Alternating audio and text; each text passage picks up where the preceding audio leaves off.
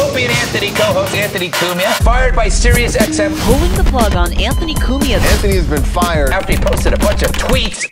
Outrageous comments. Anthony Cumia fired For his seemingly hate-filled remarks on Twitter. I wanted to make a point, and boy, did I ever.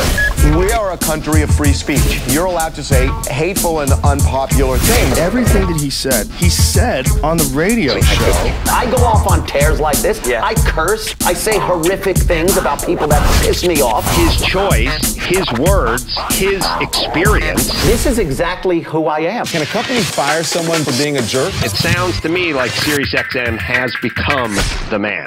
I will never apologize for this. Why am I going to apologize and say I'm different or I've changed or this? I haven't. I can't think of anything smarter for you to do, Anthony, than to do a completely uncensored show. I think you're right.